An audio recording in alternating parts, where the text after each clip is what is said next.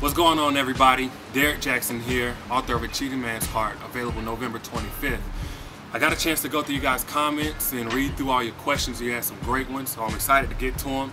I picked out the top 5. I'm going to answer them here on the video, and then my personal favorite will get the free book. So let's see what we got. Shirley Bubbles says, "Yay, I'm so excited for you and cannot wait to read your book." Thank you, Shirley. What were the challenges, research, literary, psychological, and or logistical, in bringing it to life, and do you think the message you conveyed will be understood? I will be sharing.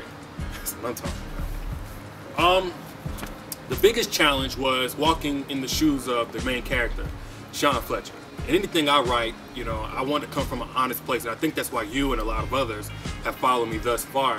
But it's kind of hard to do that without investing yourself emotionally. I think the second part to your question was, do I think my message will be understood? That remains to be seen. I have no idea until the book comes out on the 25th, and I'll be able to get the feedback from you guys. The second question, it comes from, or I guess number 4, but whatever.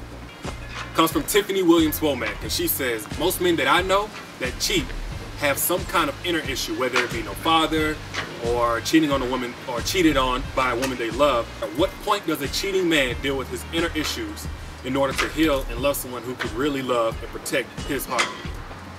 A lot of men wait until they find a reason that's worth it, or i.e. a good woman, to change their ways. And a lot of times it's too late by that point, because you don't turn into a cheating man. You don't develop a cheating man's heart overnight.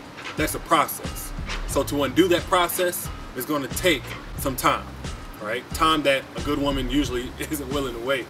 All right, so the next question comes from Chanel, I keeps it real all day, Walker. She asked, even though you're very handsome, thank you, Chanel, would you date a woman who is not acceptable on a cover, or let's say Vogue magazine, basically? Could you fall madly in love with a regular lady? Remember, she meets all requirements. She's just not a model.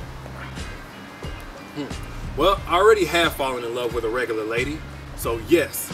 All right, so let's move on to the next question. It comes from Malia Sonnenberg.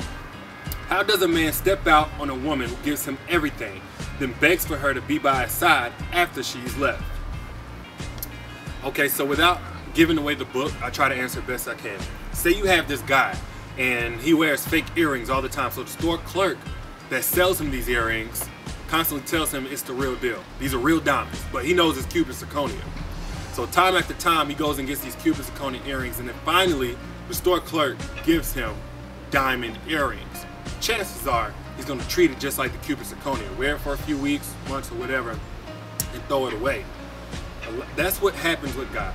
If you get somebody that doesn't know a diamond when they see one, they're gonna treat it like a cubic zirconia.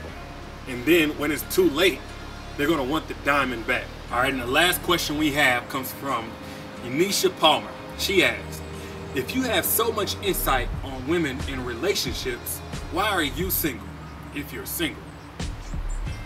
I guess it's kind of like asking, if I know so much about hair care products, and why do I choose to have short hair? Or it's like asking a defense attorney, you know so much about crime, so why are you free? My point is, the mentality that the single life is such a bad thing is so toxic, because then you stop making your goal about a healthy relationship and doing what you need to do to be in a healthy relationship, and more about just having the relationship title. I want you to get out of that thinking that, if you're relationship savvy, or you're, I don't know, successful or good looking or whatever, that you consider to be esteemed, that you're supposed to be in a relationship, and anything else is less than. All right, and my favorite question comes from Jen Jackson. No relation, but she asks, Mr. Jackson, I've noticed that you stated in your most recent interview that you wanted the reader to walk away with the understanding that having flaws won't keep a heart from breaking. Since the book is entitled A Cheating Man's Heart, are you trying to bring awareness not only to the outsiders, but also to the cheating man himself, to come to the self-realization of the true moral of the story? I like that question because, one, it's dead on, accurate. I do want readers, particularly the female readers, to walk away with a new conversation to have with their cheating man, rather than chalking it up as, you don't deserve me, you don't know my worth. Well, that's good on the surface, I think it does little to really get to the root of the issue. And when you don't get to the root of the issue, you don't really process that experience. You don't process that pain. So you just walk off trying to just leave it in the past instead of using that so that you can move forward. Whether you wanted to give a second chance or whether you wanted to walk away for good. So Jen Jackson, make sure that you inbox me your mailing address so I can get you your book. As for the rest of you guys, thank you for participating. Got some great questions, gave me a lot to think about. I should be in your city for my seminars and my tour come next year. January or February, I'll be looking to tour for the book, so look out for that. And until then, make sure you support the book November 25th. I thank everyone that's been supporting, especially the ones that's been down since January, and everybody since who have supported me in pursuing my dreams. And this is really a big deal for me, and I just appreciate each and every one of you. I can't thank you enough. Please go tell a friend so that they can get their copy of A Cheating Man's Heart as well.